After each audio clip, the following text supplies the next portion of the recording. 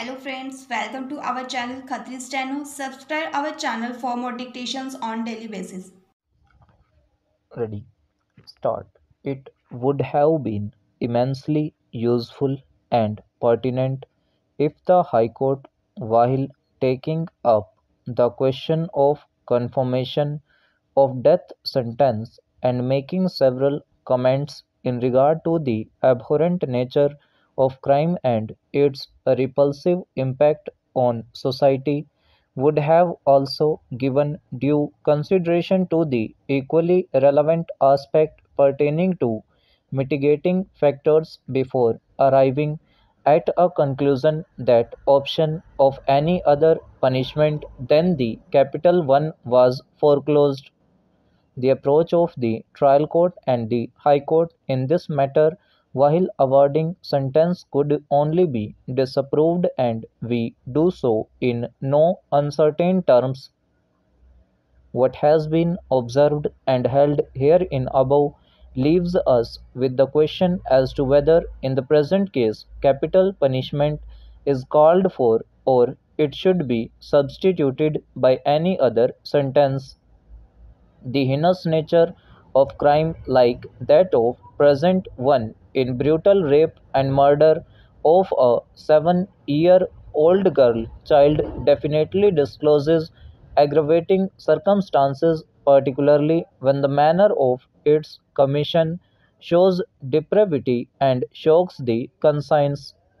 But at the same time it is noticeable that the appellant has no criminal antecedents, comes from a very poor socio-economic background, has a family comprising of wife, children and aged father, and has unblemished jail conduct. When all these factors are added together, and it is also visualized that there is nothing on record to rule out the probability of reformation and rehabilitation of the appellant, in our view, it would be unsafe to treat this case as falling in rarest of rare category.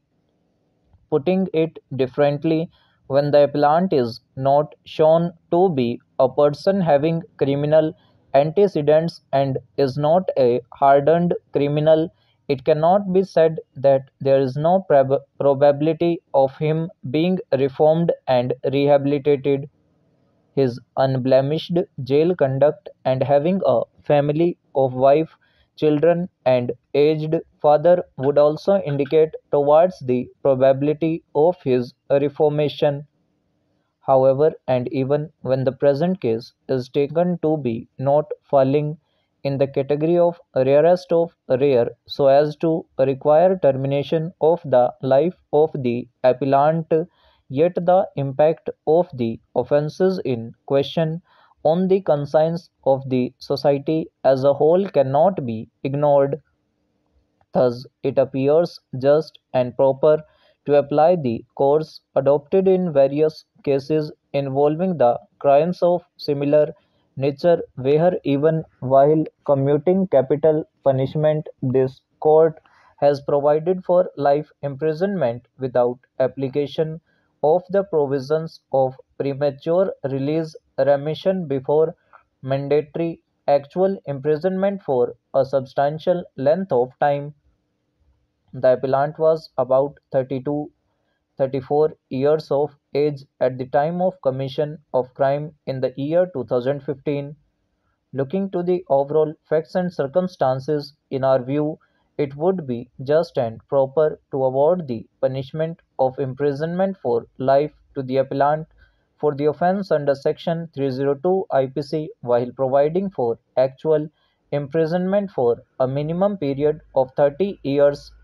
Having regard to the circumstances of this case and other punishments awarded to the appellant, it is also just and proper to provide that all the substantive sentences shall run concurrently.